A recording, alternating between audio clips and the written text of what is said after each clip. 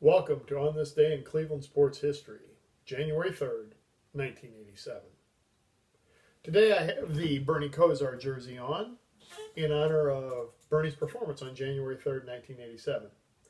The 1986 Browns were a 12-4 football team. They were favored against the New York Jets. I was so excited about seeing the Browns win a playoff game, which would have been the first ever in my life, now that I think about it. We don't want to talk about 1980 right yet.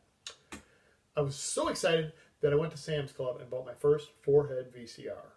That means it had 4 recording heads, not a VCR. No. The first show I recorded was this game. And I'm glad I did. Because frankly, with 4 minutes to go, I gave up on the game. The Browns hadn't done much offensively all day. They played pretty well defensively. They bottled up Freeman McNeil fairly well. They had the ball deep in their own territory. They were behind 13-10. And Bernie threw an interception. It was his second of the day.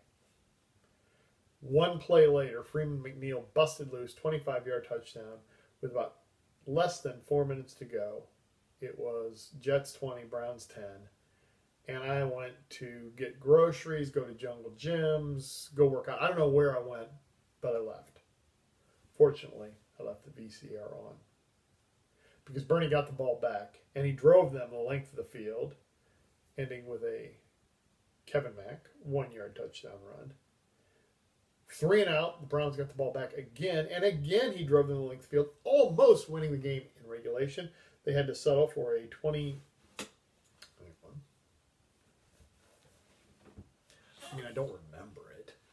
22-yard field goal by Mark Mosley. In overtime, it was all Browns. They drove almost the length of the field, and Mosley missed a field goal from short range. I remember that. Don't know the distance. Finally, in the second overtime, they drove one more time to short range, and while I held my breath, Mark Mosley hit a 27-yard field goal. So wherever I had gone, I came back and watched the last of the overtime and had the entire game recorded, which I've watched since. On the day, Bernie Kosar, 33 completions for 489 yards. Bernie saved the day, and the Browns moved on in the playoffs, and I had my first playoff victory.